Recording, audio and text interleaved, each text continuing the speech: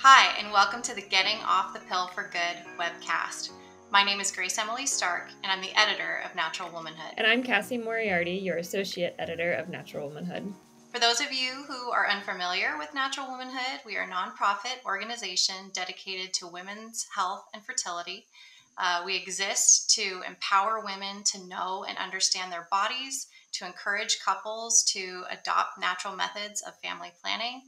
And today we're really excited to present this webcast called Getting Off the Pill for Good to help women in their transition off of hormonal birth control or whatever type of birth control they may be on, to kind of give them some encouragement and to let them know that there are resources for them and that it doesn't have to be as scary or as big as they're making it out. We did a survey with a lot of our readers and viewers, and it's a big step, and a lot of people, I think, do feel scared of it.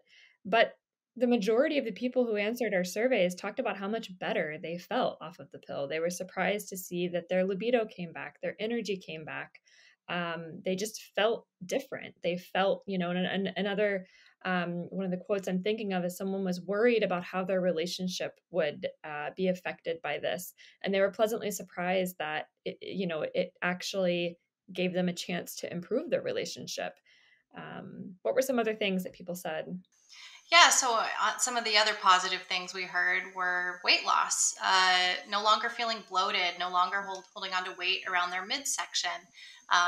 Women are often told that the pill doesn't make them gain weight by their doctors, and yet they experience something completely different. And so when our readers were surveyed, we had at least two or three stories of women who were surprised to have lost some weight post-pill. But on the flip side of things, we want women to go into this transition with clear eyes. We want to be honest that getting off the pill can come with some difficulties. Some women mentioned acne returning. In fact, that's a very common refrain that we hear in women who are considering getting off the pill, that they're afraid that the pill that they had prior to getting on the pill will come back, the acne, that is. And some do see that happening. That can be for a few different reasons, which we're going to talk about in our webcast interviews today. And there are other issues too. Some women get off the pill to try to get pregnant, and they may find that they're having difficulty doing so. And so we're here today with this webcast to give as clear of a picture as we can to women who are considering making this big change in their lives, to let them know that there are alternatives on the other side of the pill. There will be resources for them to navigate things like post-pill acne, and to also just encourage them that they're getting off the pill might actually pay in dividends in ways that they can't even foresee yet. And in both of my interviews, we do go into depth. Both of our interviewees this month they're strong experts in this field. I am pleased to introduce our first interviewee, which is Dr. Lara Briden. She's a naturopath based in New Zealand. She's also an author of the Period Repair Manual, the Hormone Repair Manual, and she's done so much work in this field. She has a wealth of knowledge. I'm excited to share her with you. So, as you can probably hear from my accent, I'm Canadian. I started out actually working in evolutionary biology in Canada a long time ago, 25, 30 years ago. And then I trained as a naturopathic doctor in Toronto.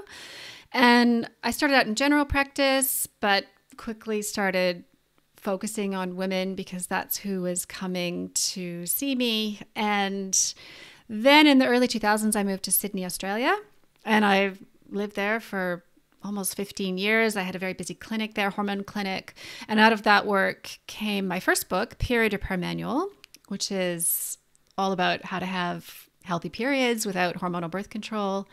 And now I live in Christchurch, New Zealand, where I also have consulting rooms here now. And I've since then released a second book, which is for women over 40, which is sort of one of my new passions. That's exciting. So the the topic of the month that we're doing, these interviews about is getting off the pill. Okay. A lot of women are nervous about getting off the pill, or they've already done it, or they've heard things from their doctor that they, either should or shouldn't do it. So, like, just off the cuff, like, what's your advice for women getting off the pill?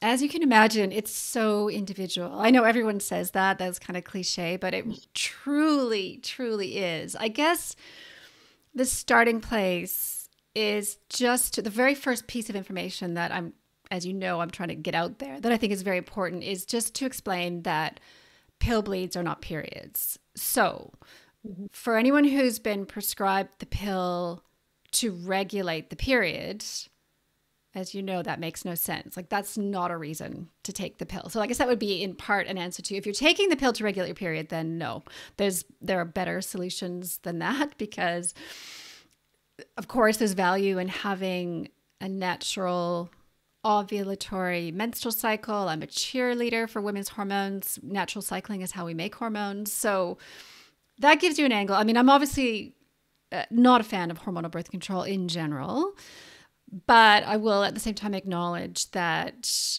it can have its place, and certainly it can help to avoid pregnancy. There's no question about that, as we both agree. There's other ways to do that. And also contraceptive drugs can help to relieve some symptoms of menstruation, like distress, like endometriosis and strong premenstrual mood and things like that. Of course, in my work and in my books, I offer alternative strategies for some of those symptoms, but I just always phrase it this way, just for that person who's listening, who's thinking, oh no, I'm different. I can't come off the pill because, whatever it is, I've got these severe symptoms. So there's usually a way off. I think the better place is to be off the pill. For a lot of women, and a lot of women who contact Natural Womanhood, they're in this place of, they did get on the pill for painful periods, yes, endometriosis, PCOS, like these things that we don't have concrete, easy answers for. And so they're fearful about getting off because their symptoms most likely will come back. Or I don't know, maybe you know something different. No, of course they will. They'll as soon as you unmask the periods, as you start having real periods again, yeah, whatever was the underlying issue going on with your periods is still there. So what would your advice be for someone in that position where they know they have a hormonal disorder, but they're scared to have to, tackle it? Trust your body. This is the key message, that my first book, Hormone Repair Manual, ends with the sentence, trust your body. This is true. I would say, and I've worked in this field for 25 years. I've worked with thousands and thousands of women. Everyone always thinks, just to say again, everyone always thinks, oh, I'm different. My hormones are too messed up. I'm too broken. I can't have cycles. I can't, have healthy menstrual cycles. I would just say to everyone listening, you almost always can. I mean, there are maybe a few very unusual situations where the symptoms are just too strong, but in most cases, there's another solution. So PCOS is actually one of the best examples of this. Should we just talk about that for a minute? Because that's polycystic ovary syndrome. That's a reason, a hormonal imbalance. So certainly a reason a lot of women are put on the pill. And it responds incredibly well to supplements and diet changes, as well as, actually there's a treatment called cyclic progesterone therapy using natural progesterone that can help with that condition. So that's just sort of a sampler of some of the other kinds of interventions that can help. And then the benefit is you get your own cycle back. Like, you actually reverse out of the symptom picture of PCOS and essentially reverse out of PCOS. And then you have normal periods. And it's very empowering. I mean, I can say this from the work with my patients and my readers. Women are so happy to get their own cycles back. It just makes sense, right? Because it's a sign that your body's working, that everything's working, not just partly from a fertility perspective. Of course, that's very reassuring and good to be ovulating regularly. But even for women where, fertility is not their goal, it's important to ovulate regularly because it's how we make hormones. It's how we build metabolic reserve. And this is for long-term health as well.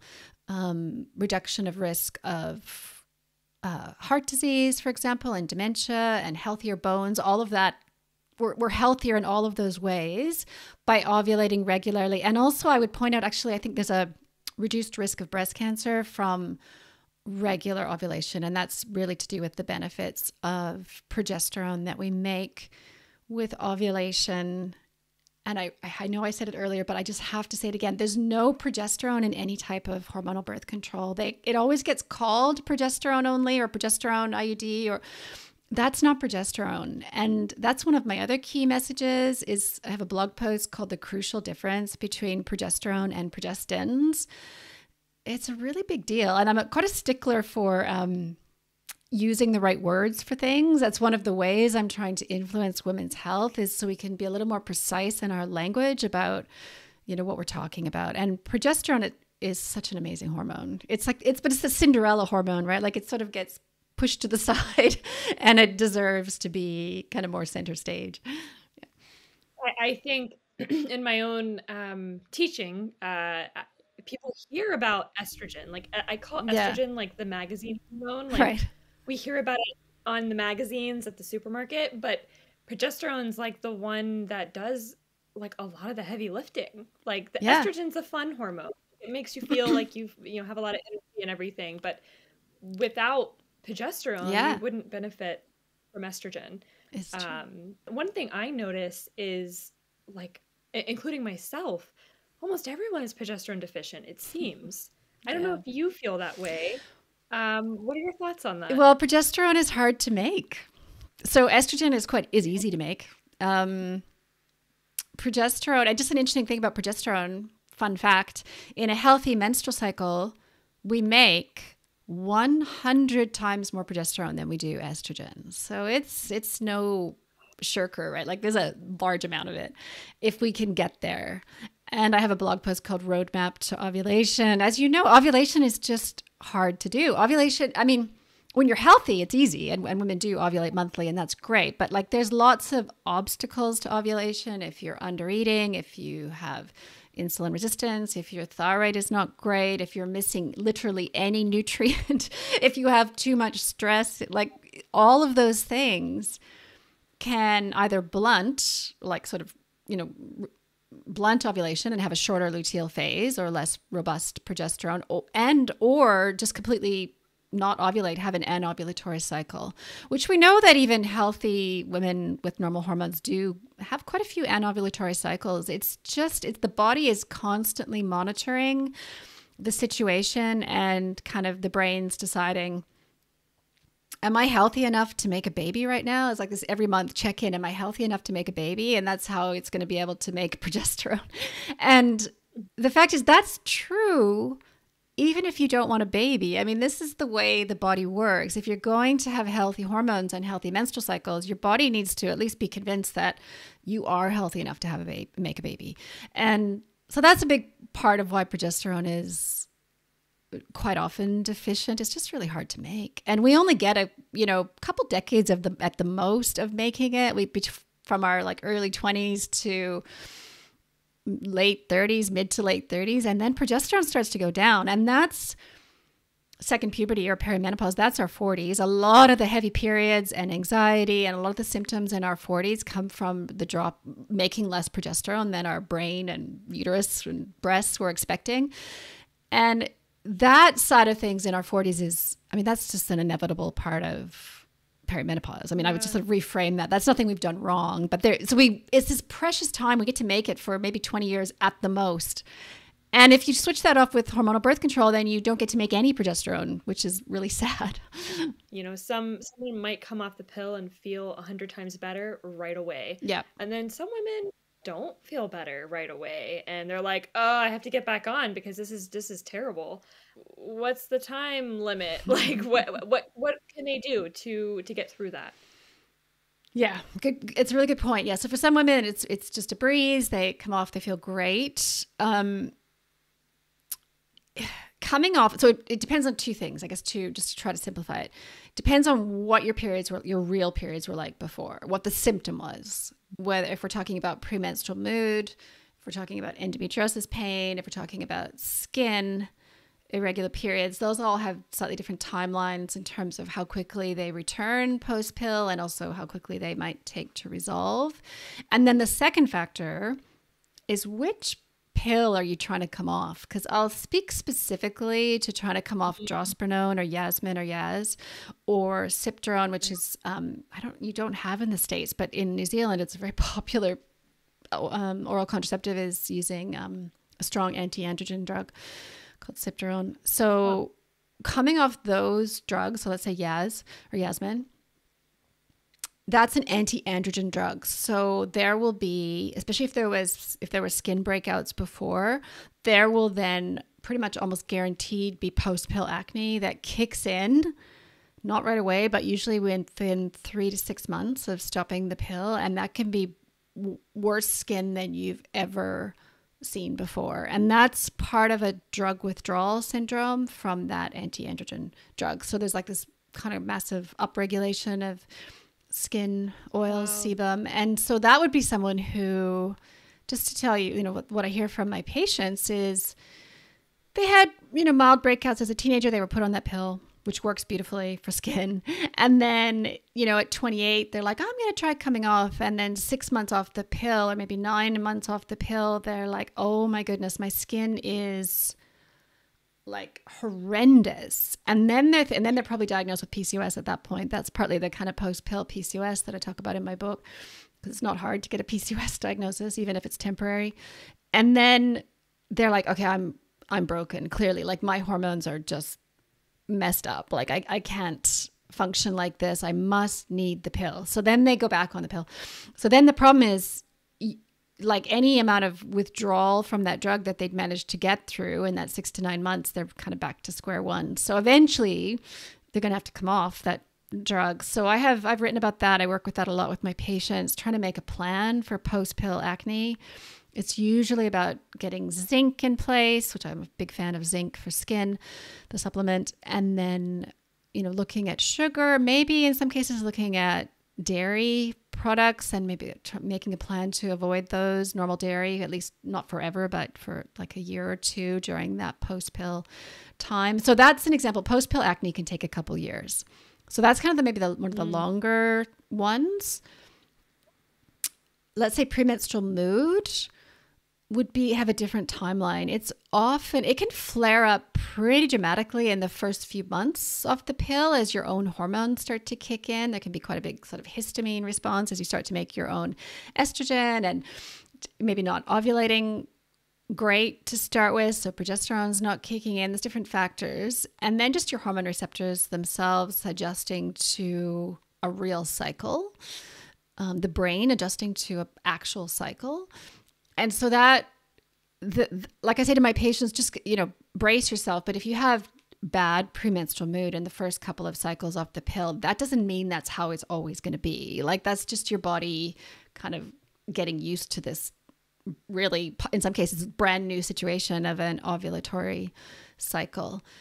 So that gives a couple of compare and contrast. And then, of course, there's the whole issue of like period pain. And if it's endometriosis, that's a longer term project usually of trying to identify if that's what's going on. So, yeah.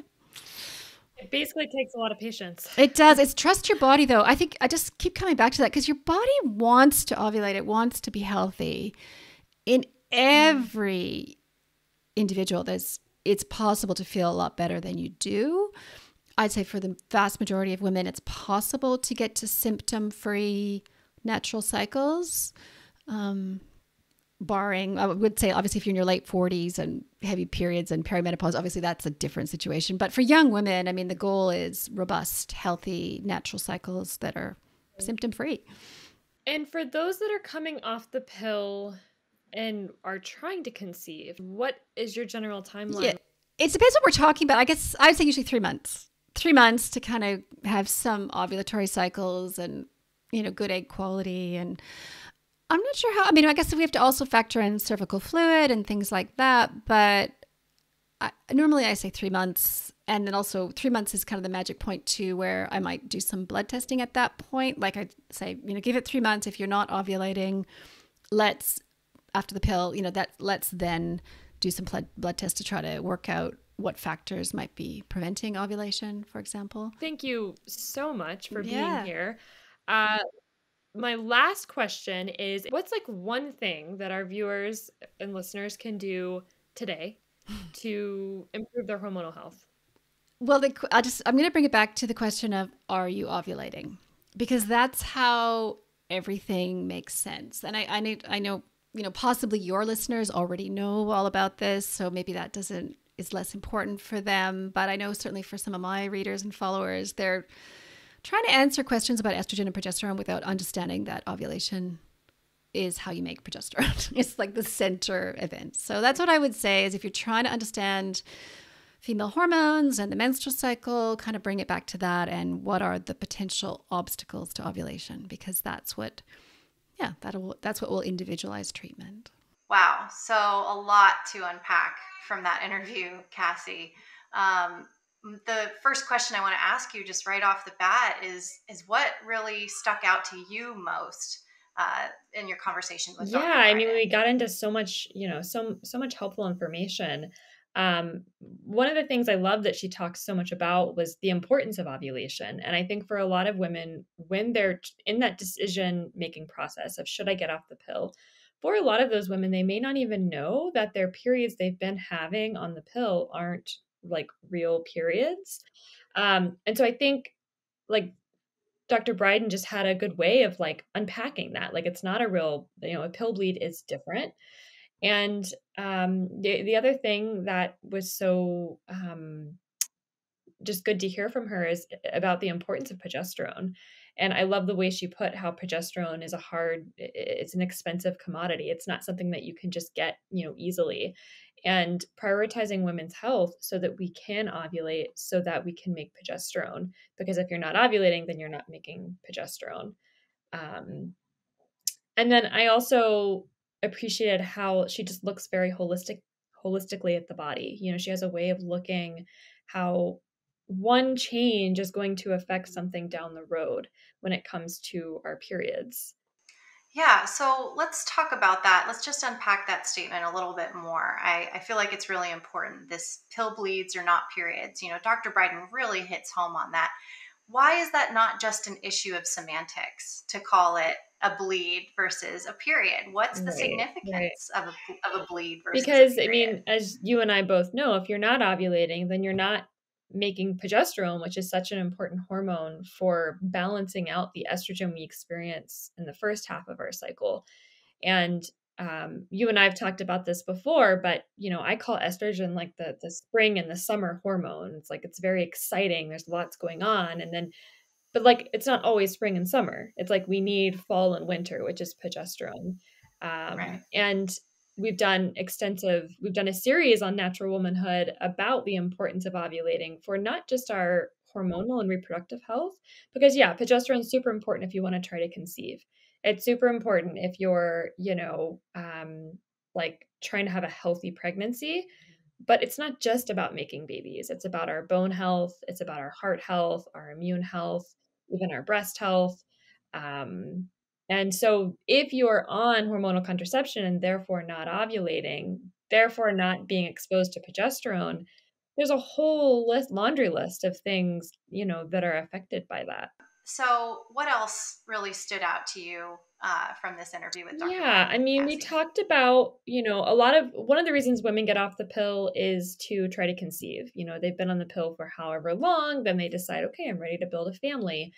And that's like it's a scary place because they've not ovulated or menstruated naturally for a while. And so like they're like, well, what do now like now they suddenly really do care about ovulation specifically. And so we talked about things you can do when you're in that period, in the trying to conceive phase.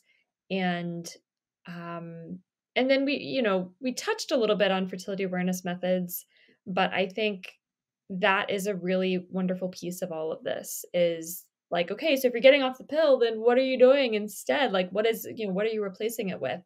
And if you're trying to avoid pregnancy, fertility awareness methods got you. If you're trying to achieve pregnancy, fertility awareness methods got you, So such an amazing tool. We didn't get as much into that as I would have liked, but we talked about a lot more, so. Yeah. And I think to that point too, it's such a great example of how radically different fertility awareness methods are versus birth control, right? You can use them to postpone pregnancy, but at the same time, you're still able to tap into what your body's doing. You're still able to see, the natural ebb and flow of your cycle, and you're not doing anything to stop it from happening. So when you do decide that you want to get pregnant, it's not this decision where you have to stop taking something and hope that your body starts doing what it was supposed to be doing again all along. Because you never stopped your body from doing what it was supposed to do in the first place, right?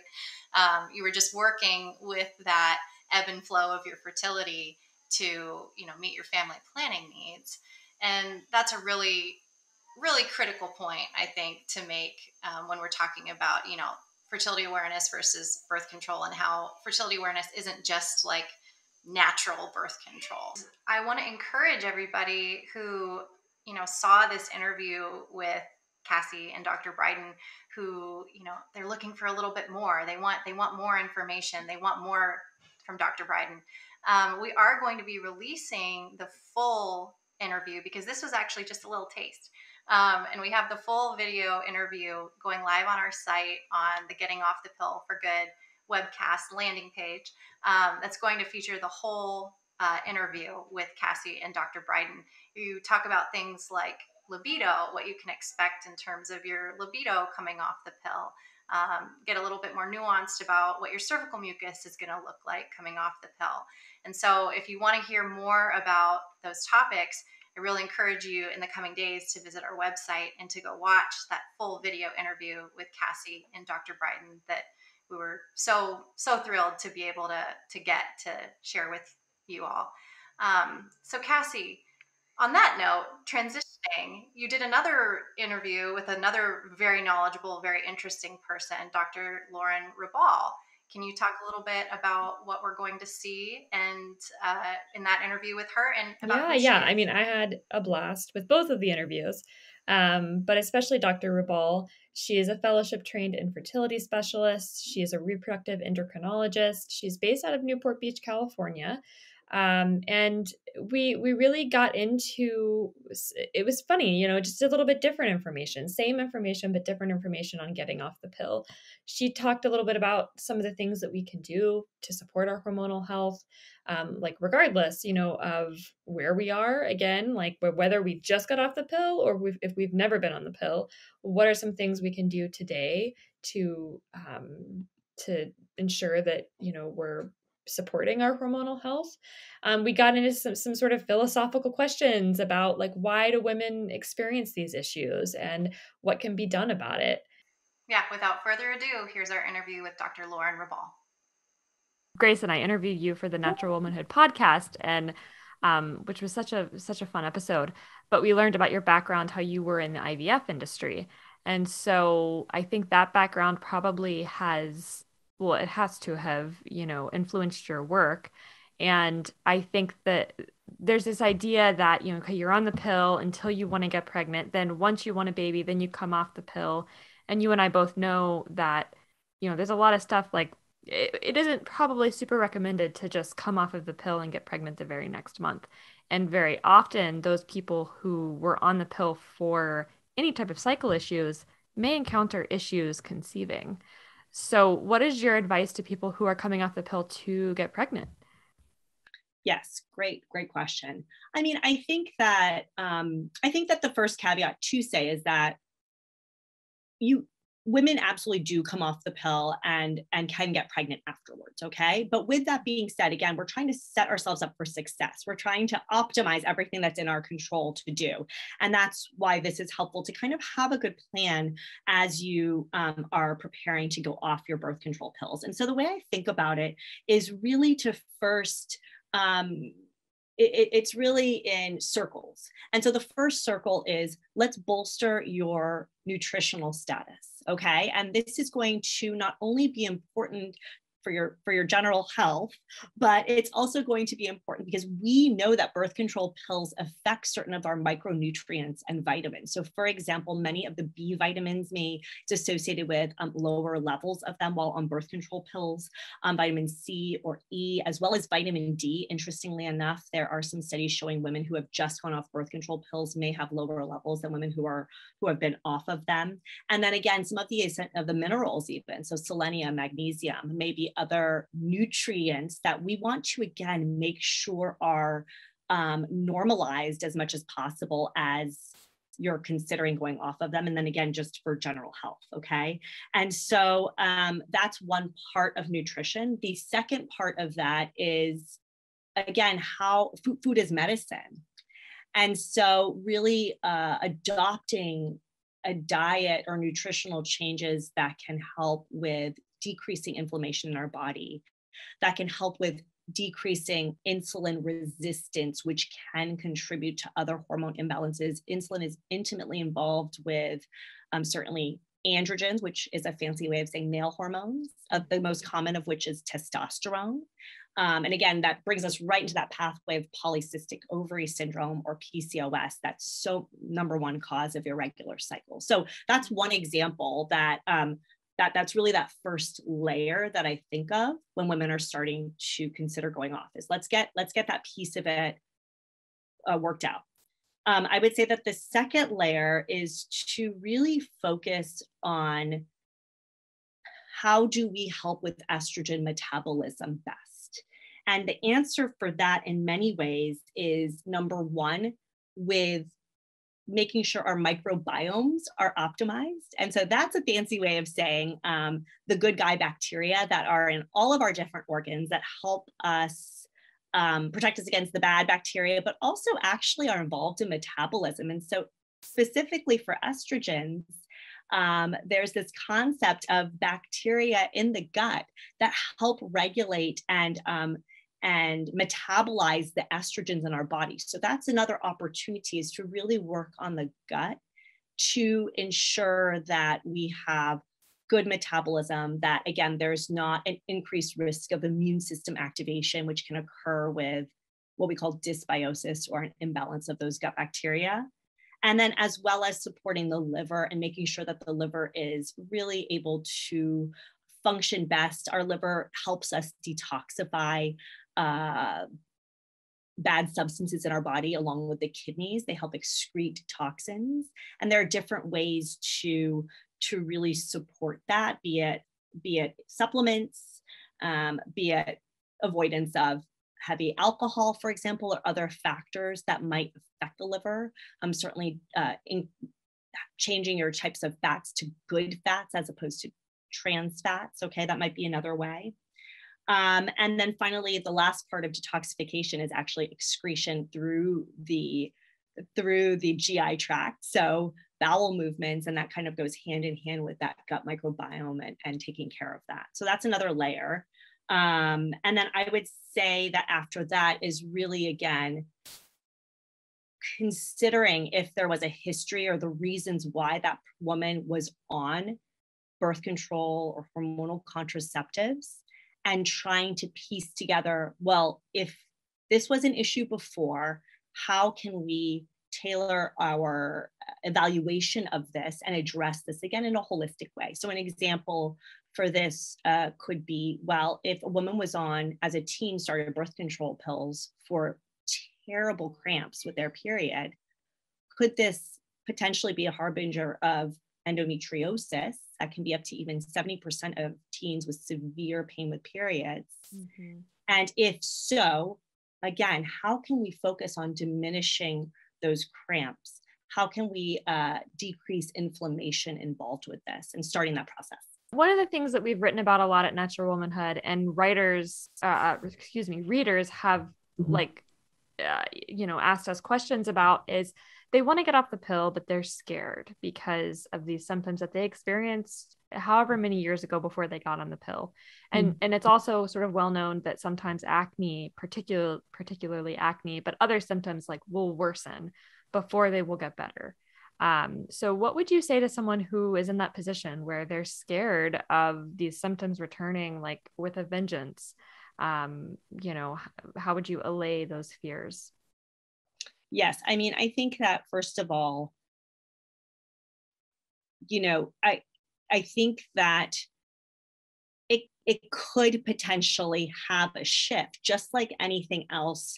There might be a washout period. Okay. Again, how do we set ourselves up for success? And so to understand that for that patient, I would say, first of all, let's take acne as an example. What were the circumstances surrounding the acne before? Was it associated with irregular cycles as well? Which makes us think more like a PCOS picture potentially. Okay, there are other causes that are rarer. Was it something where it was very much related to the period?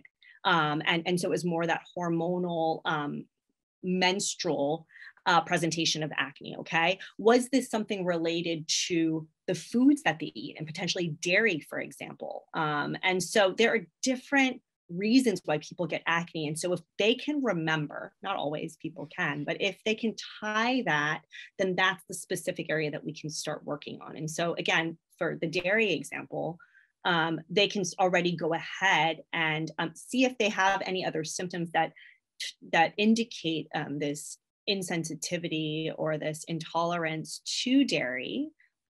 Gut symptoms are very common, rashes and whatnot. And if so, then we can go ahead and modify this either by using different types of milk, alternatives, or even A2 has lower allergen profile. And or again, really working on the gut, believe it or not, because that if the gut becomes leaky, what that means is that barrier that normally protects the 80% of our immune system that resides within the gut from the food products, that barrier, normally the immune cells can't see it, but when that barrier becomes leaky, it can then, the immune system becomes sensitized to whatever food product that is. And then this becomes a vicious cycle of inflammation, of potentially immune system activation. And so again, that's, why am I mentioning that? Because then we heal that part of it, we close that, and then we also, again, are setting that patient up for success, that it will minimize that portion of it that isn't necessarily due to the hormone shifts, it's due to another issue. Right. So that's one specific example, but I would say to kind of think back in your history and try to determine, okay, well, what do I think this is related to? Again, I'm a huge proponent of food as medicine. So talking to someone who can help devise a good plan, again, based on your symptoms. I do like to tailor it because everyone has a varied cause of what's going on. And then finally, you could consider certain supplements to support yourself, again, depending on that cause. And the minimum I would say to do, which is a good start for all of us, is a basic multivitamin or a prenatal vitamin if you are of childbearing age and are considering getting pregnant. Those would be a few basic options. And then you can talk to someone to really hone in on those specific concerns and have a good plan. Yeah. Do you find a lot of the patients you work with have food intolerances, or I don't know if I'm using that word right, but where they need to cut out certain things? You know, I have to say, I have, of course, a special, you know, I'm having a certain subset of patients who are seeking me out. So again, we have to take kind of my patient population, maybe with a little bit of a grain of salt too, right? Because a lot of them, I do find that there is a good amount of overlap, unfortunately, with the conditions I'm seeing women for, these hormone imbalances, and with this inflammation, with this immune system activation. I'll tell you, I see a lot of women who have, yes, these issues with their gut, or who have thyroid issues. Interestingly enough, birth control pills may be tied to an increased risk of autoimmune issues as well. Okay, so yes, I would, yes, the answer is yes. But I'll tell you again, the silver lining, or the part that to really focus on, is that I have seen amazing improvement with these lifestyle changes, we don't need to necessarily go on more pharmaceuticals to heal people.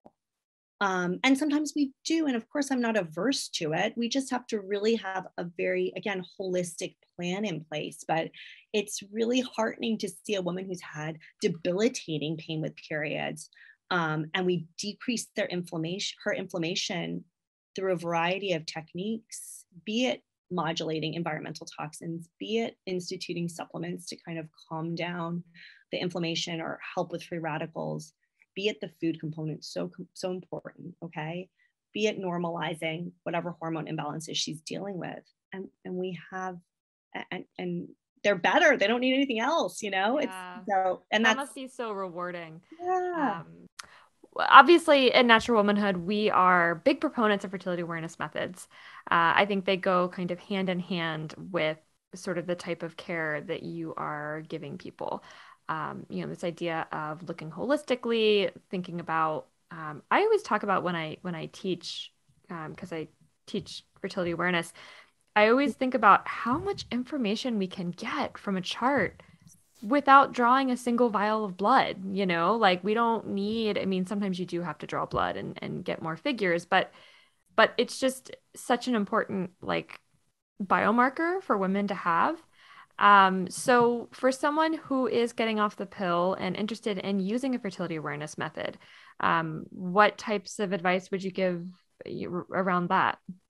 Yes, I mean, I am with you. I love fertility awareness methods because, again, I like data and I like empowerment and I like understanding that woman understanding exactly what's going on, and that's what it brings. It allows us to demystify what is happening during the month and really get in control of this part of our body and our life. So I'm a huge fan of that as well. I will tell you, I think that the best method, well, what do those methods do? Those methods are surrogate markers for ovulation in many ways, right? And that's what they're measuring, is that as there's a shift in this beautiful, as I've talked about before, this beautiful cyclicity of the hormones that happen throughout the month, that because of that, those impact different systems in our body that we can then measure, be it with cervical mucus as it shifts and changes in relation to estrogen and progesterone, be it with our thermometers or temperature as it rises in response to progesterone's effect, be it with even ultrasound monitoring or urinary hormones, again, blood hormone. I do like to draw blood. So I have to say I do get a lot of blood on my patients, but yes, you can do this non-invasively, and I very much encourage them to do so. What I would say is that the best method is the one that is easiest for that woman. And that's what I always say. So the one 100%. that is the best is the one you'll use. Absolutely. And the one that I tell everyone, my number one goal is not to increase your stress. That is kind of one of my mantras, because I think that, oh my goodness. I mean, I think this decades just alone has been incredibly stressful. I think there's a lot of stressors in modern life. And I think that, again, the patients that are seeing me, unfortunately, if they're trying to conceive or having difficulty doing so, or even don't have a period regularly, it is incredibly stressful to be waiting for that to happen and have no idea and wondering every twinge or ache or change in discharge, what that means. Okay. And so I don't want to contribute to that. I will say that cervical mucus is a very easy one for most women. Why? Because it's not something that requires any fancy gadgets to do. You can check on wiping, okay, even. And we know that within 3 days of noting that mucus, that ovulation will occur. And so it really is a nice guide that most women, if they are experiencing it, they may not be, okay? And that's something else to be addressed. But if they're experiencing it, that's a good way of kind of tuning them in. Okay, now I should expect my period a couple weeks after this, for example. Yeah. I found in just the years that I've been teaching, I found that I always tell people, like, don't split hairs over it. Don't split hairs over like different adjectives of cervical fluid. Like, do you have it? Do you have it? Because when people split hairs over it and they're like, is it this? Is it that? It's like, it's, I mean, sometimes if you need to get down to the nitty gritty, that could be helpful. But the work we've done at Natural Womanhood is, of course, making these methods more accessible to women, because I think that's another reason why people don't want to get off the pill, is because they're scared and nervous about this very foreign or seemingly foreign method that they're not sure what's involved. They know that some people use Daunting. thermometers. They know some people use, a monitor that you buy. Some people use strep. It's like very overwhelming. So I love the idea of simplifying it so that you can take that fear piece. Because another huge piece of it is like people are scared to get pregnant. Like that was why they were on the pill. And it's funny, even people who are trying to conceive, I think the years of hormonal contraception use like puts this like fear of pregnancy in you. And even if they're trying to conceive, there's still this like, it's hard to switch that gear, like I think the pill or any type of hormonal contraception just, it was like that for me anyways. Like I remember like shifting gears and being like, oh, that's new. Like to go Yeah. from being terrified of pregnancy, like it's the worst thing that can happen to you. It's not. But I think, yeah.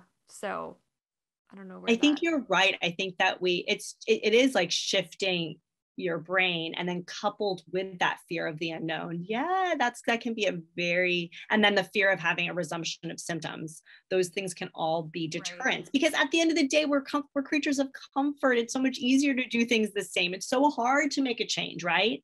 But I'm telling you that, again, it really, I encourage people, yes, to look on your site, because you don't have to do all the things. You just have to pick one even. Okay. And then you can layer on depending on how you like it. Okay. And if you don't like it, you switch to a different one. And I think that's what's so nice about the world these days. We're so interconnected that it is easy to find this information in a palatable way that you can kind of watch a 5-minute video and you're like, okay, I think I can move forward with this. Yeah, absolutely. I think that's and I talked too about how these methods, I mean, I myself have used so many different methods over the years because my needs have changed. Like maybe I used multiple biomarkers when I didn't have any children. And now that I have 2 kids, and like your just goals change, your needs change. And that's one thing I love about these fertility awareness methods, is that you can mix and match, there's a lot of like almost, I don't know if clinical work is the right word, but there's a little bit of like trouble solving where you're like, oh, it can be this or that. And customization. You can customize to what works for you. So what are your final thoughts on, like, is there anything we didn't touch on? And I guess what I've been asking as the final question is like, what is one thing that someone can do today for their hormonal health? Like, what's the one thing you would recommend? Yeah, great question. In terms of the one thing that I would recommend for hormonal health, I would say it is to really sit with yourself and think, what part of your life right now, first of all, do you feel like you want to make a shift in? And specifically, what I would say is for a lot of people, it is with our nutrition. I would say, at least in the patients that I see, for me personally, I think it's hard sometimes to maintain that. And we kind of, you fall off that wagon a little bit. But again, the vegetables alone have so many wonderful antioxidants. They have so many components within them that are designed to really keep us healthy and provide those nutrients, again, that are being depleted by various pharmaceuticals, by birth control pills.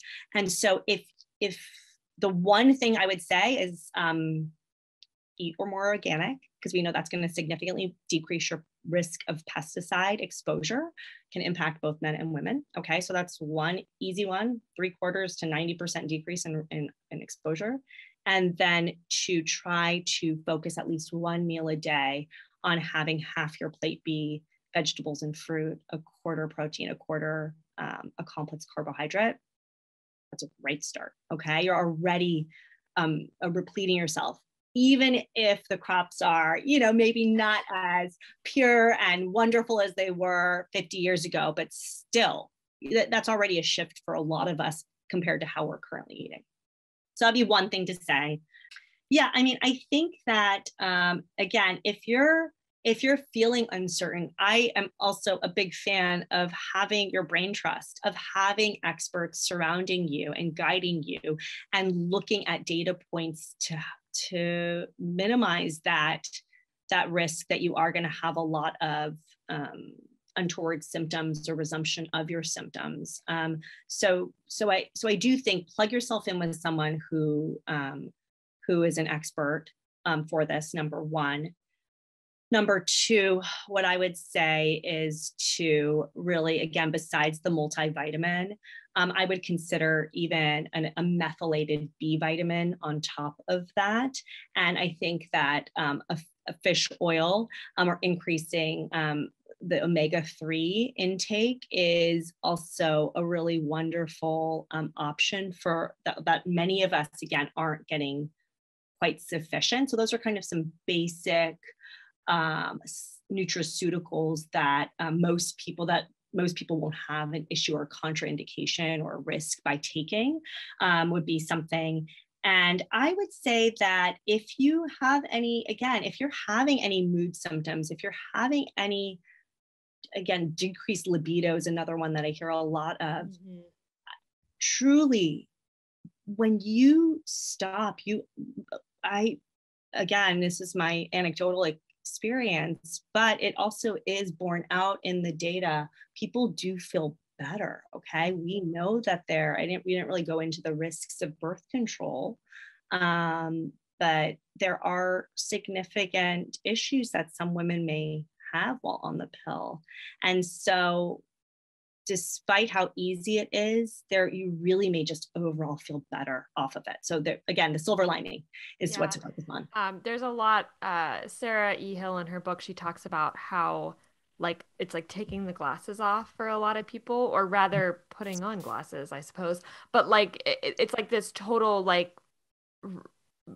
their brain literally operates differently. And so that feels different, to go from being on the pill and not having exposure to those cyclical hormones and then suddenly experiencing your own estrogen and progesterone, that's huge, Well, that you're absolutely, you hit the nail on the head, as you know, that the hormones have receptors in the brain, and that we know that different combinations or different times of exposure, be it estrogen first and then progesterone together, produce markedly different manifestations in mood and concentration and decision making than this flat line of just unopposed continuous progestin dominant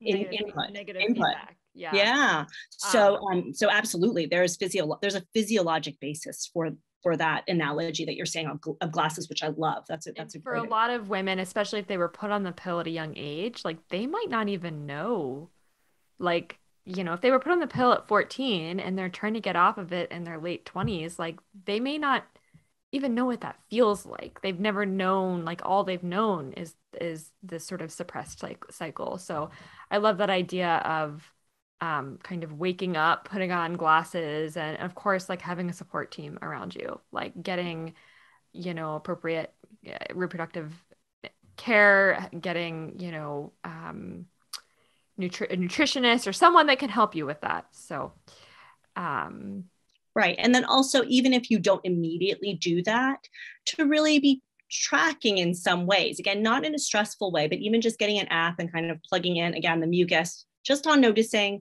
or when your first day of your period is, or even if it's not coming regularly. And so if you aren't having a period and it's been 35 days or more, and that persists for a few months, that really is a signal to go in and talk to someone really at that point. Or if you're having very heavy bleeding that's longer than 8 days, or you're filling a pad an hour with blood all the time, or again, debilitating cramping, those are some examples where let's get some answers to help. And there's no reason to wait either. No. I mean, I have friends who say, oh, well, the doctor said to come back when I want a baby.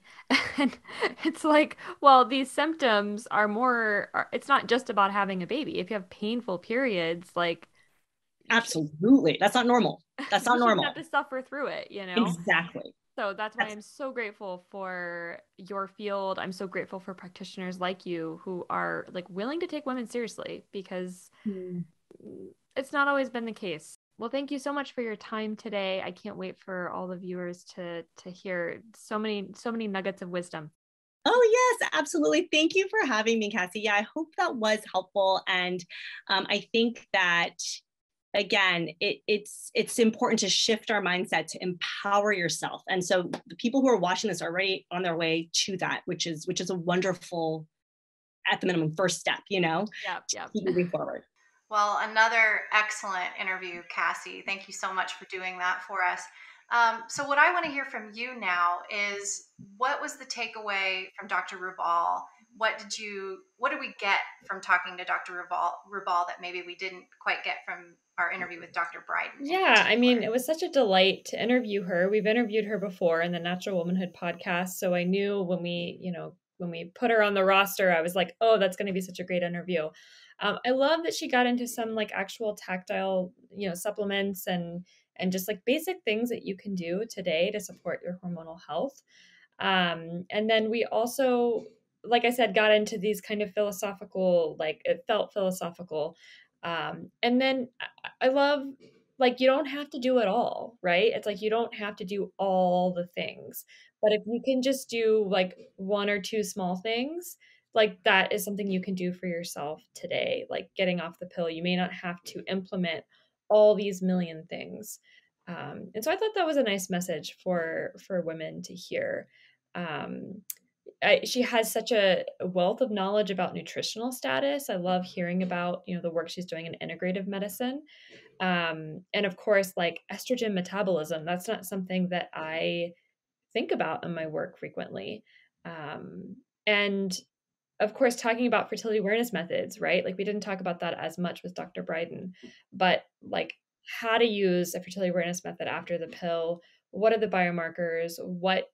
I love this idea of sustainability, because fertility awareness isn't the same thing as the pill, right? If you're coming from this like mindset where you're like, oh, I'm just going to take this thing at 5 o'clock every day, or the IUD where it's like you don't set it and forget it.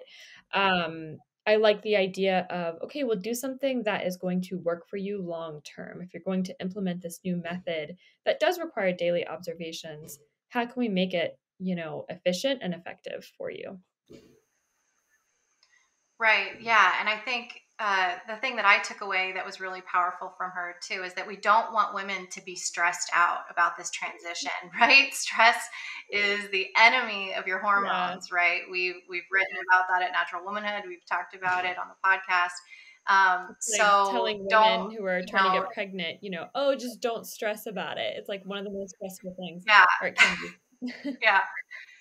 Right. And so don't feel like, you have to go to your fridge and take everything out and then go to Whole Foods and only, shop in the organic section at Whole Foods for the rest of your life. And, get on all the supplements today. Dr. Rubal, I think, does a good job of giving us some concrete things that we can do today. Things as simple as just get on a prenatal vitamin. Even if you aren't looking to get pregnant, that's going to have a lot of the nutrients in it that might have been depleted by your birth control pill, because they've known that the birth control pill depletes key nutrients in women's bodies for a really, really long time. The science has been there for that. But yet again, it's not something that most doctors are aware of. So it's not something they share with most of their patients. And it's largely unknown among women that hey, your body is not able to use the B vitamins in your food at optimal capacity. So let's maybe get you on some of these vitamins, some of these nutrients, trace minerals that your body, even though if you were eating a healthy diet before, your body couldn't necessarily utilize those nutrients while you were on the pill. And so, yeah, just, starting small, not letting the perfect be the enemy of the good, and knowing that, there are options for you to make this an achievable, healthy transition. You don't just have to flounder through it all. And So yeah, she talked great about interview. too getting like a team of experts around you. And I also would like to mention, you know, we didn't talk too much about this in either of the interviews, but NAPRO and FEM are two organizations who do really important work in that area of trying to get to the root of your hormonal issues, you know, irregular periods, painful periods, recurrent miscarriage. And those are two wonderful resources that people can utilize when they find themselves in that position. Right. So if the lifestyle changes, that's always like kind of the first thing we start with, right? And that's really what Dr. Briden and Dr. Rubal spent most of their time talking about was what are the lifestyle changes that we can address up front when women are trying to get off the pill.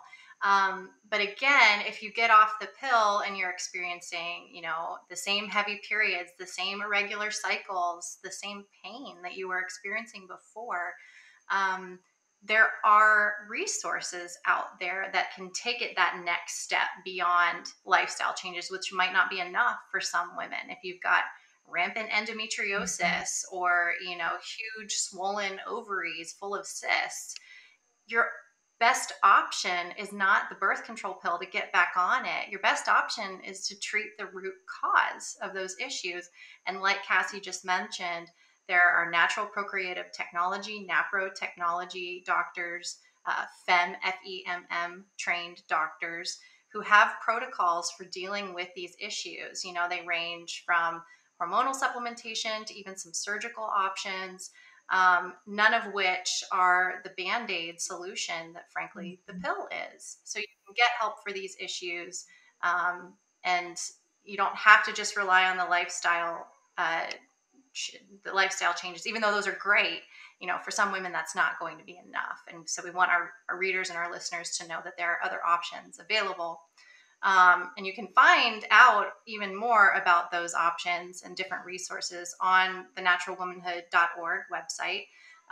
In particular, our landing page on getting off the pill. We have an entire web page now just dedicated solely to this topic with, you know, a dozen plus articles that go very deeply into, you know, what one can expect when getting off the pill in terms of their mental health, their libido, what their relationship with their partner might look like, what you can do about post-pill acne. We get really in depth on these issues that concern a lot of women when they're considering going off the pill and trying to go off of it for good. And so we really want to encourage people who, you know, maybe still a little bit on the fence, who still need a little bit more information before they're ready to take that plunge and get off the pill, to visit this webpage on the naturalwomanhood.org website. Thankfully, it's front and center on the homepage for you to click on and get access to all of these resources, and to hopefully, you know, give you the confidence to make that transition today. I also want to mention that, similar to Dr. Briden's interview, we'll be releasing a full interview of Dr. Rubal as well. Both of what you saw in this webcast here are just sort of snippets from the full interviews, so you can access both of those full interviews on the landing page. Yes, thank you for mentioning that, Cassie. And so to wrap up, I just want to thank Cassie. I want to thank Dr. Rubal and Dr. Briden for helping us inform more women. And I want to ask anybody who's listening today, if you like the work that we're doing and you feel called to sponsor it. We are always looking for sponsors in a variety of different ways in the work that we do. And, you know, we need help. We're up against, this is a David and Goliath kind of situation when we're talking about how to get this vital, really, you know, can be life-saving information into the hands of women and couples everywhere. So if you'd like to know more about how you can sponsor the work of Natural Womanhood, please reach out, find our website, and maybe we can together, you know, get women informed and empower them. At the end of the day, that's what we're all about here at Natural Womanhood. So thank you, everyone, for tuning in today. And please visit our website and use all the resources that we have for you. Thanks for watching.